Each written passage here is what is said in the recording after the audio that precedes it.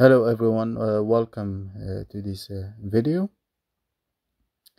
Today I wanted to show you a trick you can do with the DWM config.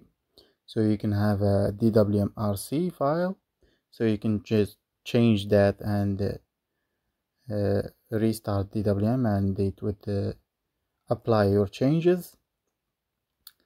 So here I am in Void Linux with DWM.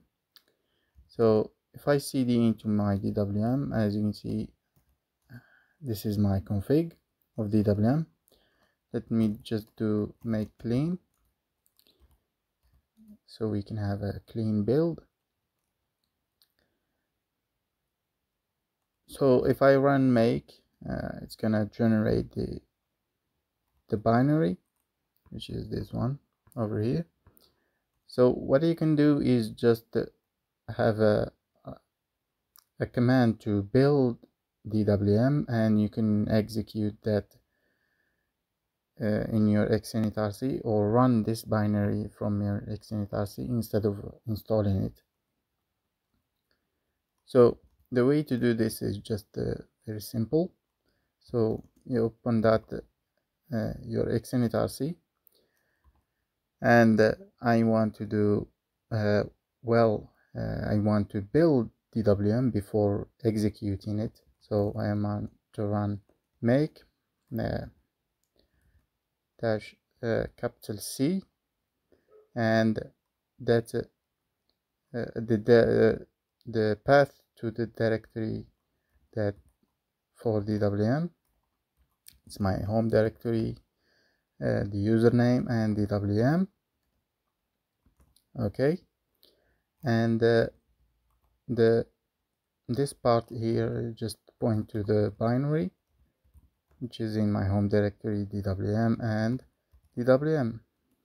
Okay, all right, that's set. So now we just do a symlink to DWM and config.h, or you can do .def. So you can just do .h, and we want to link it to .dwmrc.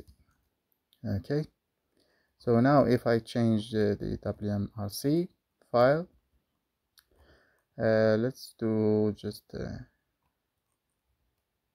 border. So let's change it to 6, for example. It's quite a lot, so let's change it to 4. And now if I do pkillx, okay, it's gonna kill the X server. And if I do StarTex, it's going to build DWM and execute that build of DWM, as you can see over here. So let me just do a quick restart. As you can see, we have the border, and let's do some other thing to it. So we don't need to go, we just need to edit the DWMRC. So we can change the bar to show at the bottom. So we change this to 0. Alright, so now I just pkillx, or you can restart my system. That's up to you.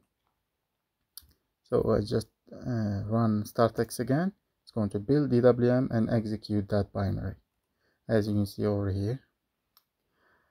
And that's pretty cool. If you wanted to do that, make it simple for yourself. So let's actually get the bar up top, and I want to remove the borders.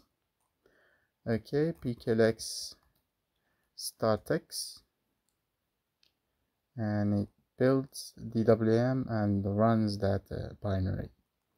Okay, this is a very simple video. Thank you so much for watching.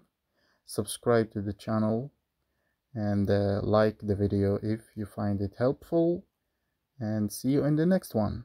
Thank you.